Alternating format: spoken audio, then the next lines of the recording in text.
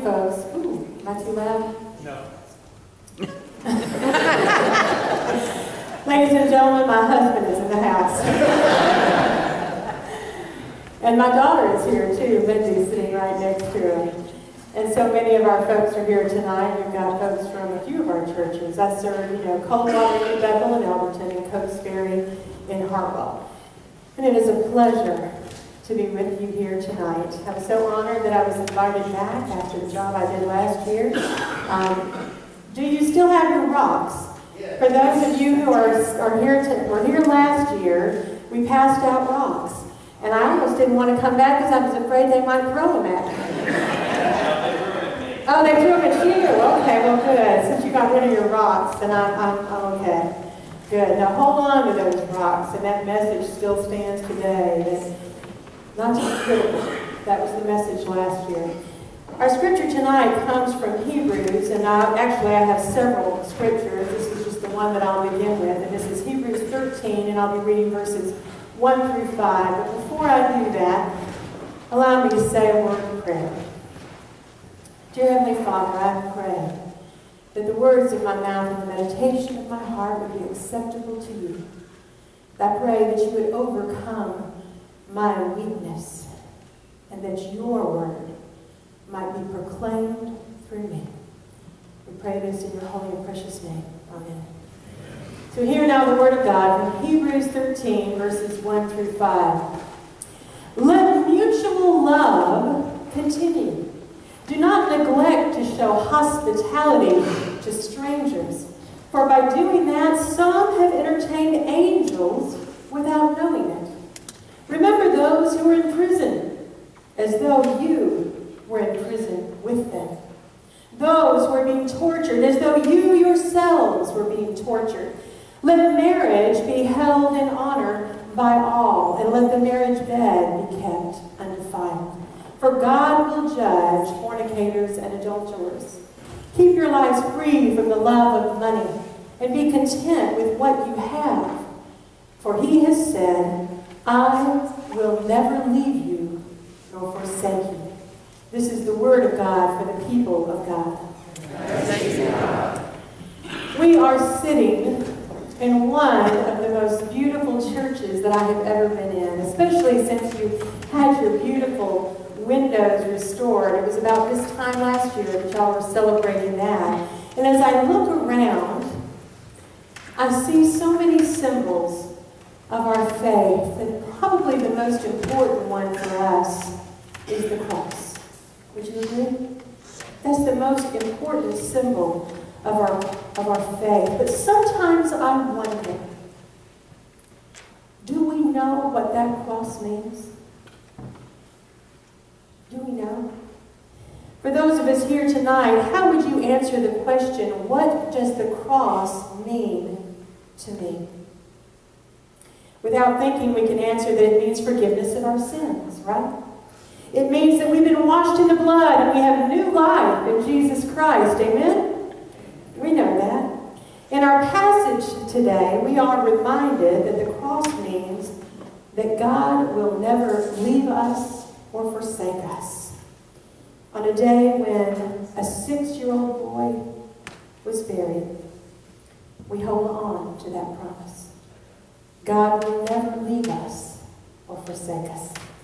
At a time when so many of the people we love are getting a diagnosis of cancer or a life-threatening illness, we hold on to that promise.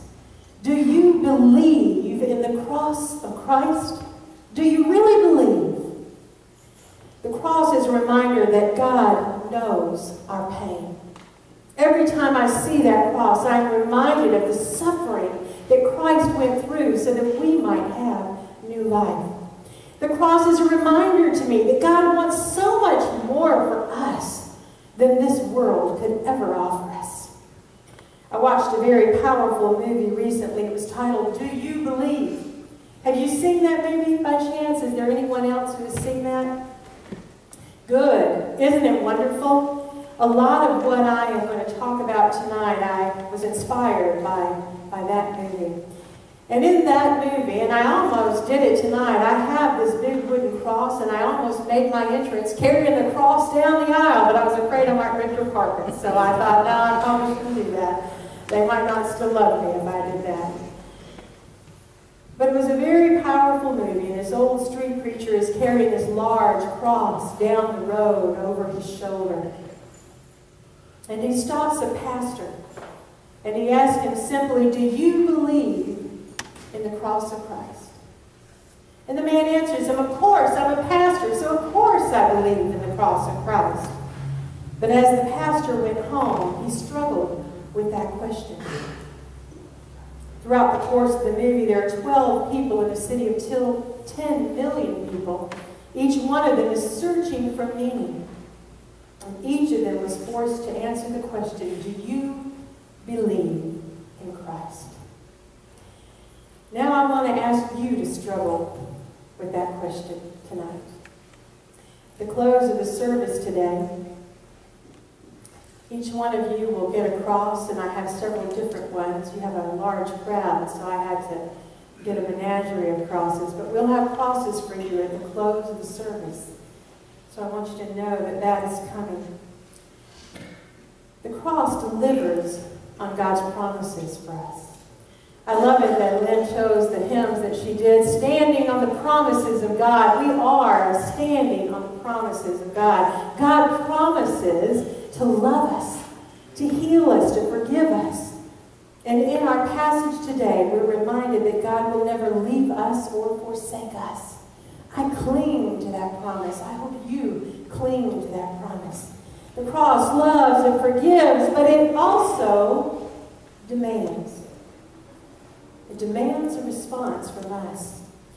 The writer of Hebrews says, let mutual love continue. Do not neglect to show hospitality to strangers, for by doing so, some have entertained angels without knowing it.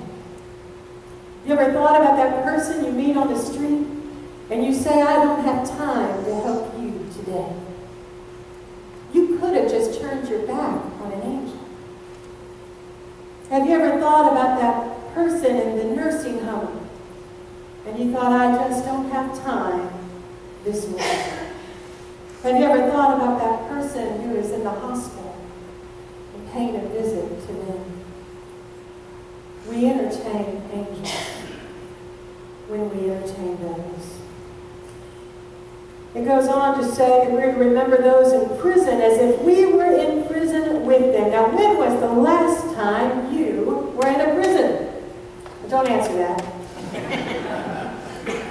I know many of you send food into the prison with the Spirit of Christmas Dinner, which is a beautiful ministry, and I'm honored to participate in that with all of you. And I asked Ellen to have some of her children color placemats this year that would be used in the prison ministry known as Kairos Prison Ministry, which means God's time. And I got a stack of placemats this big, so those placemats will be used when we go into the prisons. But you know, when I'm in the prison, meeting with those women, that's someone's daughter. That's someone's sister. That's someone's mother. And we think there for the grace of God, right? So when was the last time you helped someone in prison? There's going to be a new round of volunteer requests for the Kairos Prison Ministry, and I'm doing a shameless plug right now. But we begin, our first meeting will be January 29th. And it will be a series of weeks that you meet on a Saturday. And it is a great sacrifice to volunteer for this ministry. And you know that we were only able to help 25 women because you have to have one volunteer for every person helped. So we only had 25 people volunteer to help in the prison. We could have done twice that if we had the people willing to give up their time and talent in that ministry. So this time, when you see it in your newsletter, I hope you'll prayerfully consider that ministry. At least come to the first meeting and find out what it's all about. I look around too, and I see countless people who supported that ministry financially. It takes $250 to sponsor a woman, and I'm proud to say that many of you provided those funds. And I thank you for that support, and hope you will continue to support them. But the writer of Hebrews goes on to say, to honor marriage, to keep our lives free from the love of money, to be content with what we have. Who here is content with what you have? How many of us have a storage building out back filled with stuff we don't need? Amen? We had to rent a storage house, I'm ashamed to say, for some of our stuff, and I need to get rid of it, don't you? I mean, I'm preaching to myself here. They say when you hear a preacher preach, they are preaching to themselves, and I am preaching to myself right now. We need to let go of some of that stuff. But all of that leads to that incredible promise of God, that God will never leave us or forsake us, and I hold on to that promise. Now, if we truly believe that, then our life, our actions, would reflect that belief. Amen? They would. When Jesus began his public ministry, he modeled for us what life as a disciple of Christ would look like. I want to read for you Luke 4, 16 through 19. When he came to Nazareth, where he had been brought up, he went to the synagogue on the Sabbath day, as was his custom. He stood up to read, and the scroll of the prophet Isaiah was given to him, and he unrolled the scroll, and he found the place where it was written, "The Spirit of the Lord is upon me, because he has anointed me to bring good news to the poor. He has sent me to proclaim release to the captives and recovery of sight to the blind, to let the oppressed go free, to proclaim the year of the Lord's favor." Now, nowhere in that passage does it say, I'm going to sit there and stew on that, does it? No, it doesn't. Do you hear the action in that passage? To go out and proclaim the good news of Jesus Christ. Earlier this year, I had the pleasure of reading and leading Adam Hamilton's Bible study titled Revival. Did you all do that study here too? I thought you did. And of course, as you know, it takes a look at faith as John Wesley lived it. You may know this, but the word revival is taken from the Latin word that means to revitalize. It assumes that life has ebbed away and needs to be revived, Adam writes, to be brought back to life. That's true in every part of our life. How many of us start the year with resolutions to be healthier, to exercise, to eat right? How far do you make it with your resolutions? Have you ever gotten past January with those resolutions? Some of you probably have, but I rarely seem to. We have good intentions, don't we? And then something happens. We call it life. Life happens. It gets in the way. We slip up into our old routine of doing what we always done, and we end up not accomplishing anything that we set out to do. I want to suggest that the same thing can happen in our relationship with Christ. We come to faith and we have these peak experiences. Many of us were baptized as infants, and then there's that time in our teenage years when we realize what it is we've committed our life to, and we're so on fire for the Lord, or maybe that happened to you as an adult. And we're there and we're at a peak experience, but then you keep going and doing and serving, and eventually you burn out and you give up. It's in that moment that we realize we need a revival. We need a revival, and it begins in the hearts of each and every one of us. I want you to hear now Revelation 2, 1a, 2a, 4, 5, and 7. So several verses from Revelation 2. To the angel of the church in Ephesus write, I know your works, your toil, and your patient endurance. But I have this against you, that you have abandoned the love you had at first. Remember then from what you have fallen, repent and do the works you did at first. Let anyone who has an ear listen to what the Spirit is saying to the churches. To everyone who conquers, I will give permission to eat from the tree of life that is in the paradise of God. As you read through Revelation, we read about 7 churches, and most of them are people who have fallen away from the love they had at first. They were on fire for the Lord in the beginning, and then something happened. Fortunately, by the end of Revelation, we're very certain that no matter what happens, no matter how faithful we are, we serve a God who is faithful.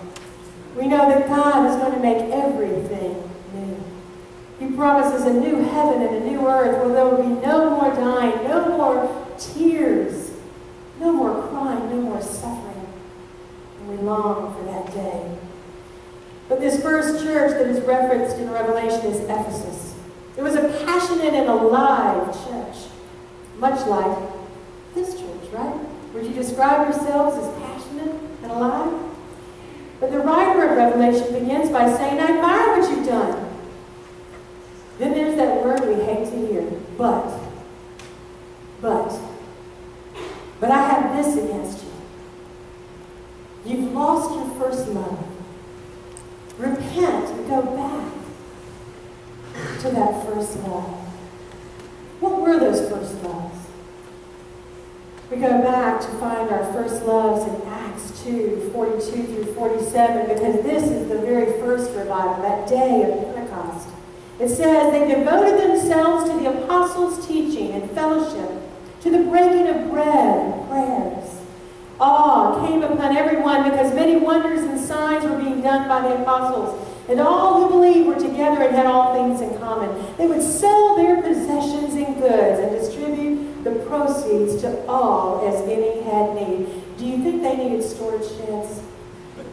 I don't think so, right? If they had extra, they got rid of it. And then they shared it. Day by day, as they spent much time together in the temple, they broke bread at home and ate their food with glad and generous hearts. Yes, they ate skins, hot dogs at church, too. Amen. And they were praising God, and they had the goodwill of all the people. And day by day, the Lord added to their number those who were being saved. Now that's what revival looks like. Amen? We got it all right here, folks. We got it all right there. They devoted themselves to the apostles' teaching, to the fellowship, to the breaking of bread and prayer. And I know you know what that's about. For those of you who may not know, your evangelism committee, I imagine, helped very much by Dell, printed these cards, and they have my name on them. They're looking forward to having me with them November 3rd. You have been prayed for. And each card is signed by different people. And let me just tell you what that meant to me. It meant the world to me. Last night we heard that everyone needs to be encouraged. This is how you encourage people. Do we do this for our pastor? Are we letting Alan know? We pray for him? I hope so. I have a feeling we probably are. But they devoted themselves to the apostles' teaching, to fellowship, to the breaking of bread and prayer. They shared with each other from their abundance. They spent time with glad and generous hearts. They praised God and had the goodwill of all people in mind. They had such joy in getting together with other Christians. And they were so excited about what was happening that they just had to go and tell folks. Are you excited about what's happening in your church? I am very excited about Star Wars. I want to skip my church service and come to yours. I am very excited about what you're doing in this church. Are you telling folks about that? You're not going to believe what our pastor has up his sleeve. I wouldn't be surprised if he walks out as Darth Vader. Are you going to be Darth Vader one time, please? Tell me yes. Working on it.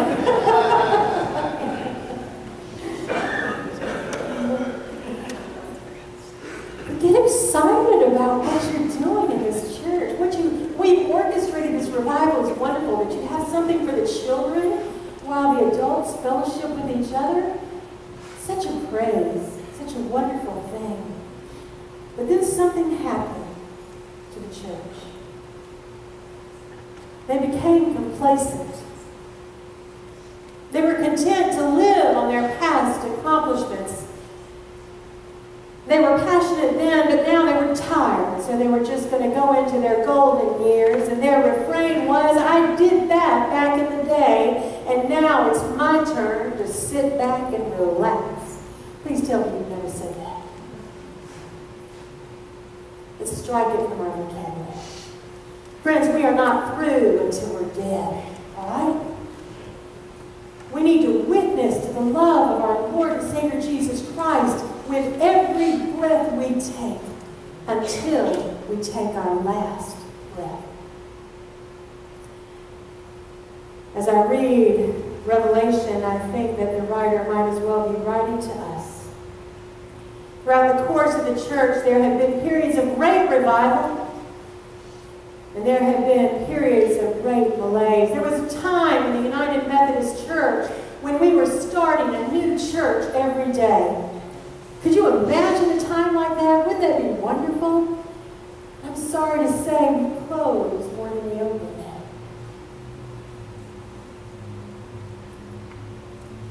What's it going to take to turn that around? It is going to take every single one of us. No one person, no one preacher, as great as Alan is, he can't do it alone. No preacher can. Not even the best preacher in Heart Rock. And that's not me. It takes each and every one of us to start a revival. We read throughout the Old and New Testament, and we see it over and over, that God makes a covenant with the people. The people break the covenant. They repent. God renews the covenant, and over and over and over we see that, and it is still happening today. God sent His Son to show us how to live as the people of God. God sent His Son to die on the cross so that we might know we are forgiven, loved, and free. What an incredible gift that is. Do we live with the joy in our hearts over that gift every single day? We ought to be bouncing out of bed. Who bounces out of bed? Does anybody bounce out of bed? Hey, yeah, we got a bouncer. We got Tigger right there on the front row. Okay, maybe you don't have to bounce out of bed, but you get the point, right? We ought to have a joy in our lives, a spring in our step over this gift that we have been given in Christ Jesus. Our churches, our people, we are in need of a revival. I do believe that we experience revival when we place our hope in Christ alone.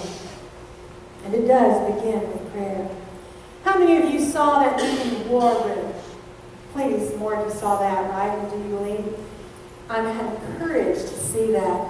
Was it an awesome movie? I would recommend that for everyone in this church, along with Do You Believe? It was awesome as well. But it's the story of Tony and Elizabeth Jordan, and they have great jobs.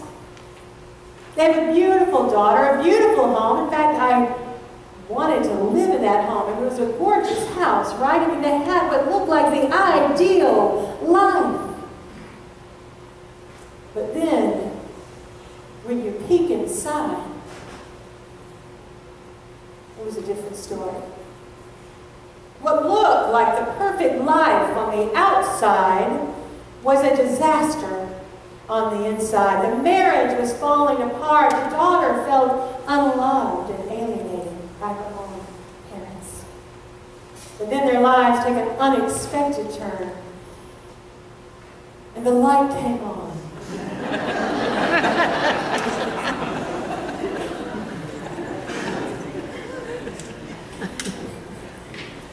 But thank you, that helps. It's like the light of Christ. It helps when you've got that in your life. You know, you can see clearly with the light of Christ. But their lives take an unexpected turn when Elizabeth meets Miss Clara. Now, Miss Clara is a faithful woman of God, and she's turned a closet in her home into a war room. And lined up the walls of that closet. Now, first of all, let me just picture that. How many of you have an empty closet in your house? We got one empty closet in a room full, I don't know how many, right? That was a work of the Lord.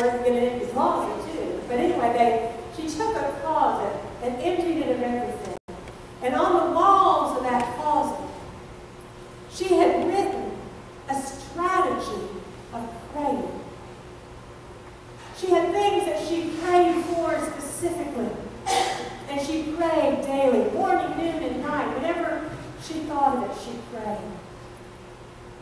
Now, praying is such an important thing. There's one author that really opened my eyes to prayer. I don't know if you've ever read any of her work. It's Stormy Martian.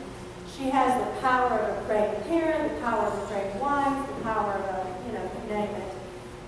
Church member probably, but she has written several books on the power of prayer. And if you don't have the words for prayer, I recommend Stormy Martian to you. She will give you the words to pray.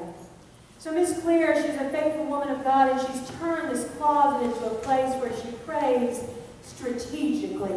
Who of us pray strategically? Most of us pray occasionally, right? But she prays strategically, and then she develops a strategy for surrendering every single concern in her life to Christ. She's able to let go of it, trusting that God is in control.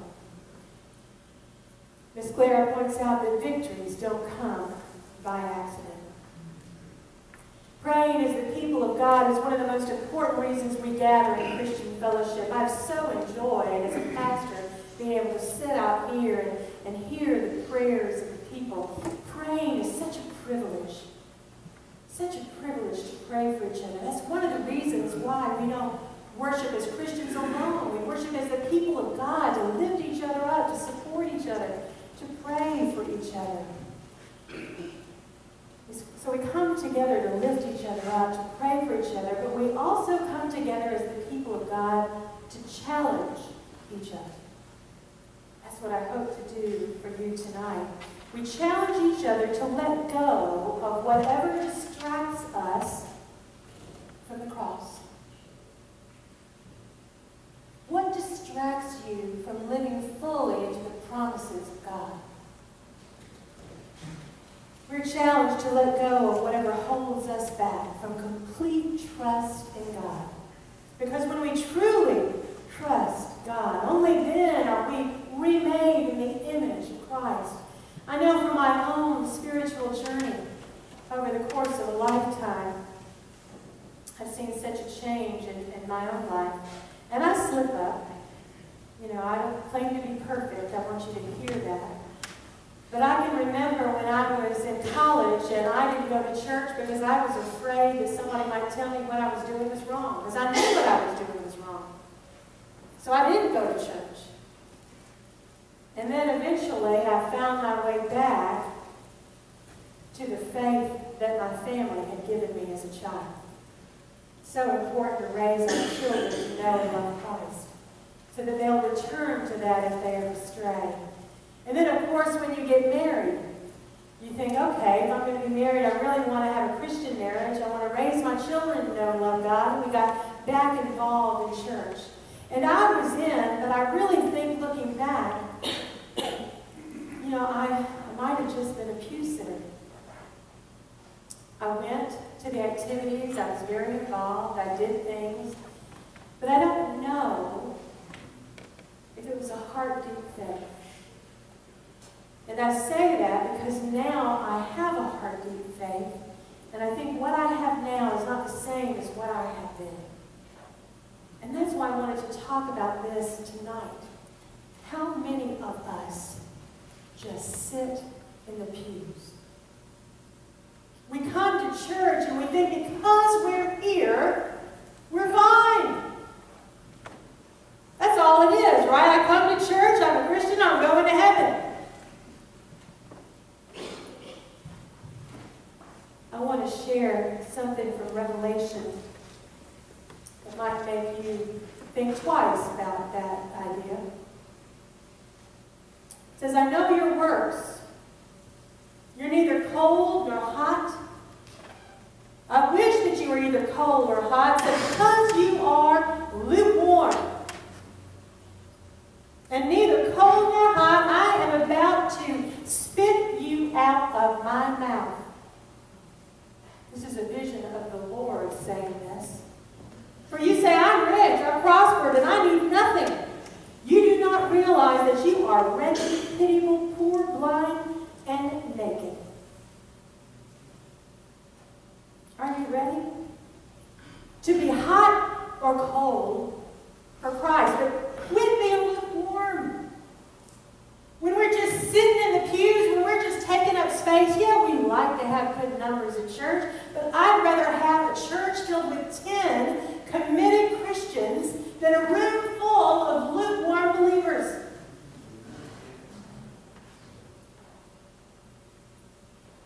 So I ask you, what do you believe about the cross of Christ? When people look at you and see the life you lead, would there be enough evidence to convict you as a Christian?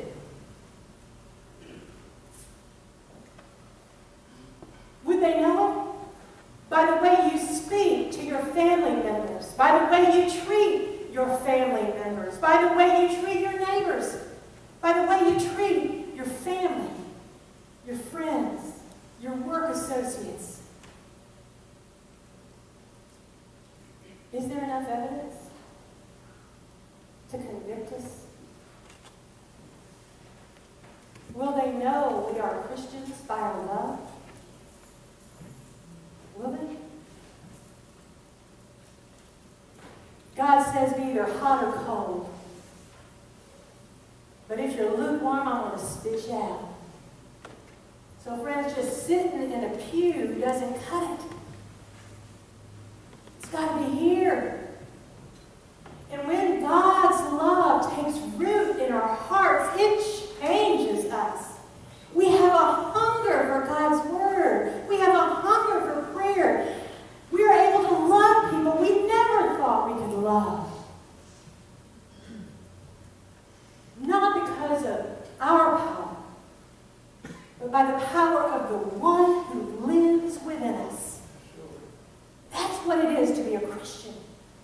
That's what it is to believe in the cross. Do you believe?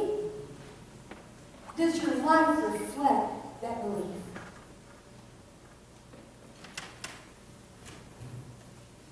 I want each of us to think about our everyday actions. Think about your everyday routine. Is there a time for devotion with God? A time to prepare your heart for the day ahead? At the end of the day, do you thank God? Think about your activities, your priorities. Do they reflect what you believe? I will tell you on days like today, and I have a funeral in one of the churches I serve tomorrow. It will be a difficult funeral. Someone who took their own life.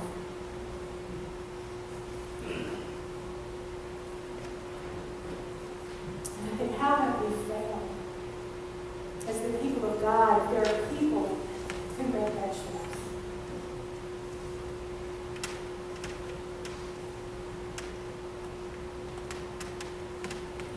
Our God is greater than whatever we encounter. 1 John 4:4 says, "He who is in me is greater than the one who is in the world." And I know that, and I claim that promise, and that's what gives me hope.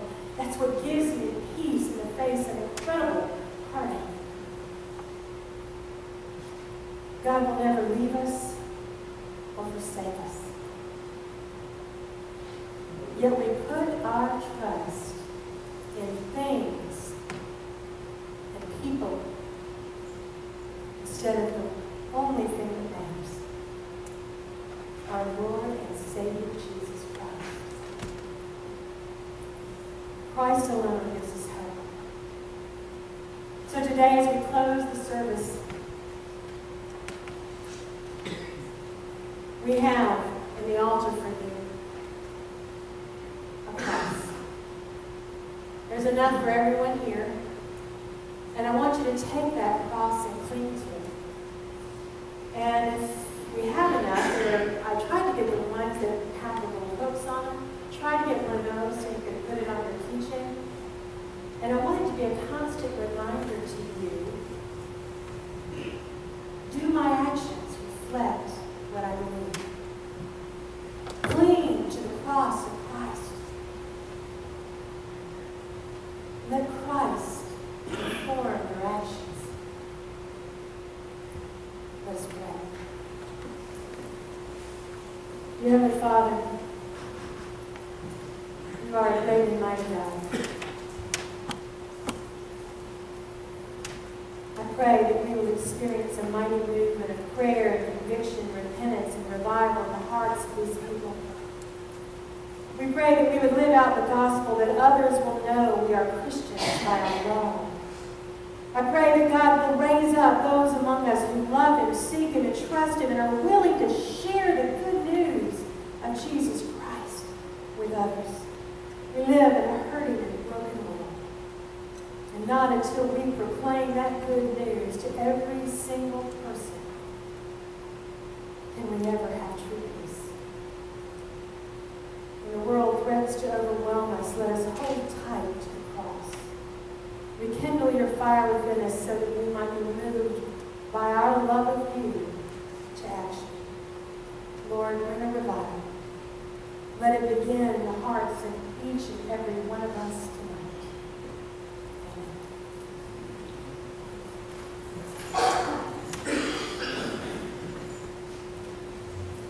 So what do you think? Do you think